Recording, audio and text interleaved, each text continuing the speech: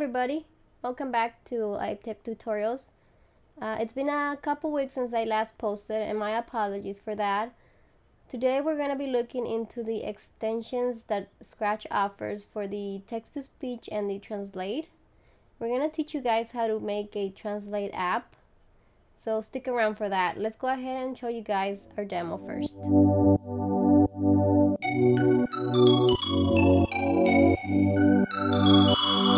So here you guys, what we have is a screen which is our application, and what our application is going to do is translate English words into any of these specific language. Welcome to iTech Translate. Please click on the language you would like to learn. So the first thing we're going to show you guys here is this application that we have here is to translate any text you type into English. From English to any of these languages here listed. Let's go ahead and start with our demo first. Welcome to iTech Translate. Please click on the language you would like to learn. And I'm going to go with Please Spanish. enter a word or phrase you would like to translate.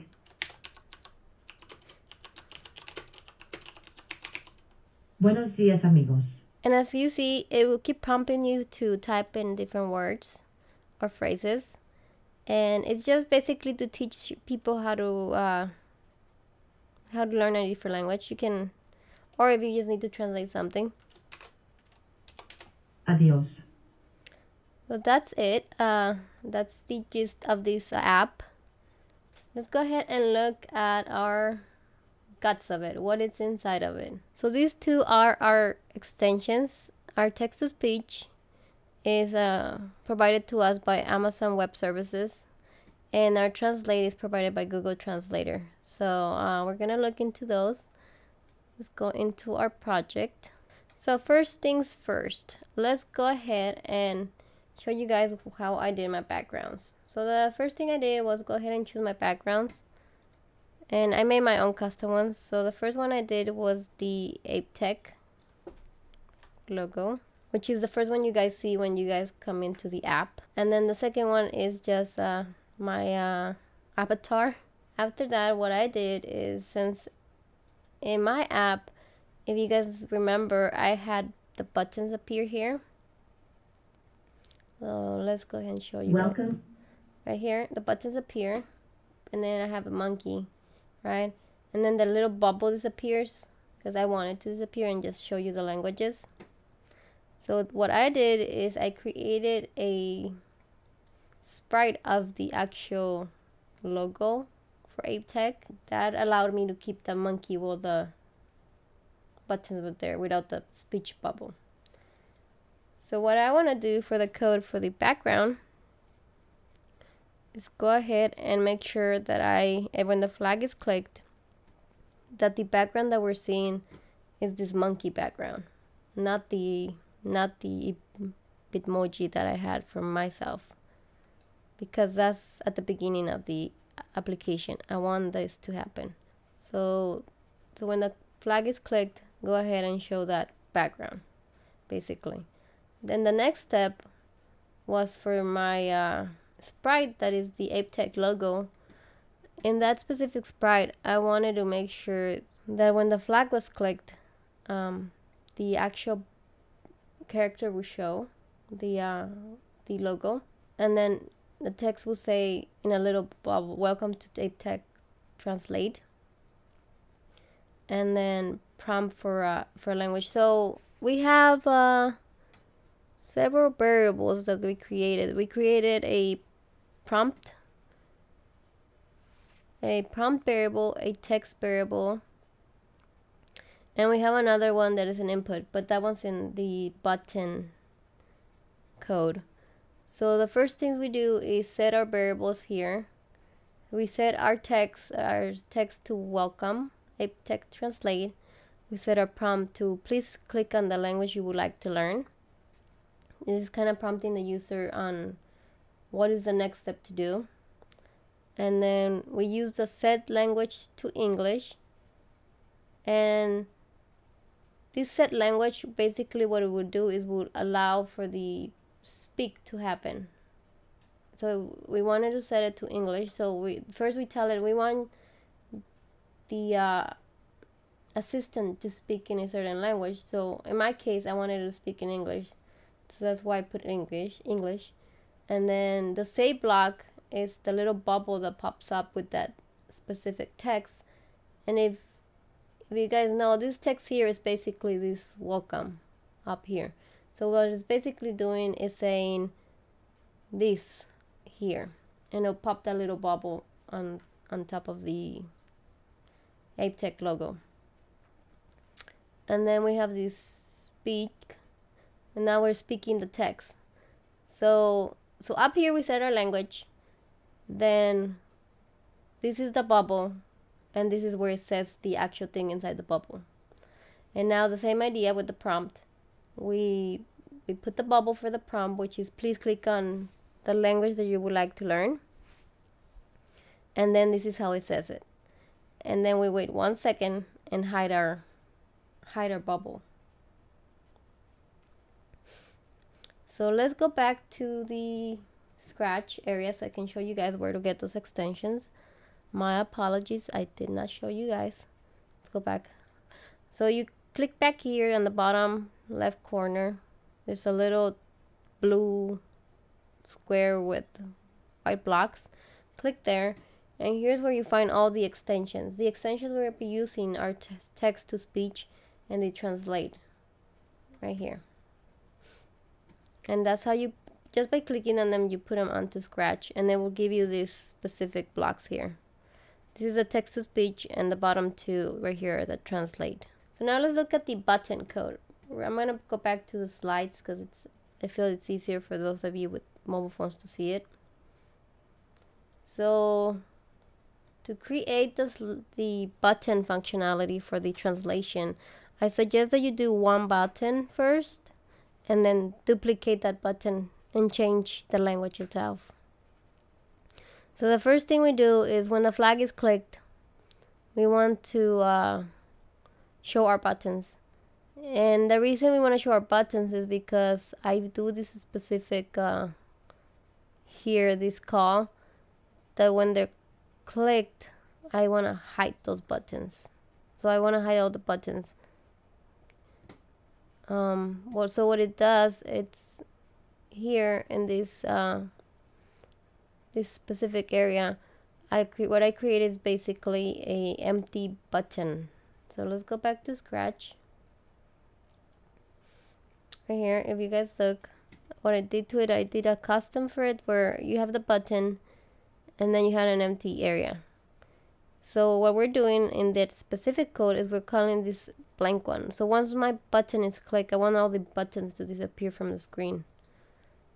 I don't want them to show. So that allows for the functionality or idea that the buttons are no longer there. So this is how it works basically. When you click on that specific button here, so when the computer knows that you clicked on it, or the app knows that you click on that specific button, then it will go ahead and broadcast this event where it's that showing that other blank sprite where there's nothing on there, and it'll hide that button. Then it'll show the background of the avatar that is my avatar, and it'll set a prompt to please enter a word or phrase you would like to translate. So this is setting that variable prompt to the specific words. And I'm setting the language again to English to make sure that our application does not change languages. And then we're gonna say the prompt. So that says that makes a specific bubble pop up that says please enter a word or phrase you would like to translate. And then it speaks it. And then forever, this is the loop that allows me to keep prompting the user for phrases. Forever, we're gonna be asking for these for the user input. So we ask them to enter a phrase or word or phrase below. And then the input is another variable that I was telling you guys we created, is where we get the answer from the actual user. And then here is where we get to choose our languages that we're going to translate into. So this is where our assistant says the phrase that was entered in the specific language. In this case, I put Spanish. And then here is where the bubble pops up with the specific translation. So we have translate the input, so whatever the user put in, translate it to the language we told it to. And then we wanted to speak it with the whatever the user input, we wanted to speak the specific language. And then we wait for 1.5 seconds. These you could play with. I've put it that because I feel like it's smooth. And then it'll just keep prompting the user. So let's go get back to our Scratch and show you guys the rest of the buttons and how you can change the languages. So if you see, the rest of the buttons have exactly the same code. It's a little messy, but it's all the same code. And basically what you want to do once you have one button is right click on it and then duplicate it. And then go into that specific button, right? And change, you want to change first the name of it. So whatever language you want. Let me go see what languages we have. So in here, you leave the English as English, or depending on what language you're doing your translation in, right? I'm doing mine in English, so I'm leaving it in English. Come down here and choose any of the languages provided here and translate, and then just use that as your output language. So I'm gonna use Polish. Change. Sorry. Let's see. So that's gonna be my language I'm gonna translate to. I'm gonna go back here, change this guy to Polish, and I'm gonna go into the actual custom and change it to Polish. Polish. Oh, all right. So that's how you do the different changes. So that's all you have to change for your buttons: the specific language, the name of it, and what the button actually says, and obviously where you want to position this button at. So let's see, I want to position it at, okay, let's do 137.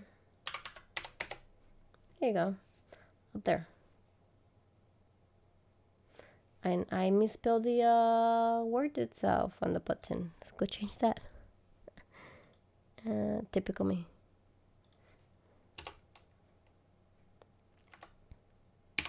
There we go. And that's how you do a translator. Quick recap.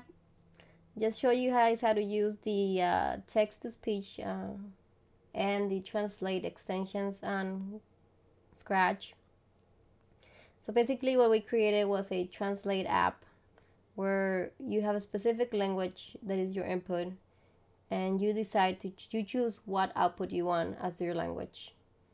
And there's many things you can do with these kind of blocks. This is one of the things I decided to do. There is one thing I'm trying to figure out how to do, where if I click on language and I'm like, okay, I'm done with that language, now I want to go back home, back to the home of the app. I'm trying to figure out how to do that.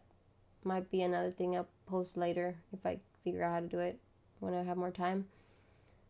But it'll be something fun for you guys. You can go ahead and elaborate on this. I'll share it on Scratch so that you guys can see it, and then I'll put the link below so you guys can check that out and just clone it and do fun things with it. Change it however you guys want to change it.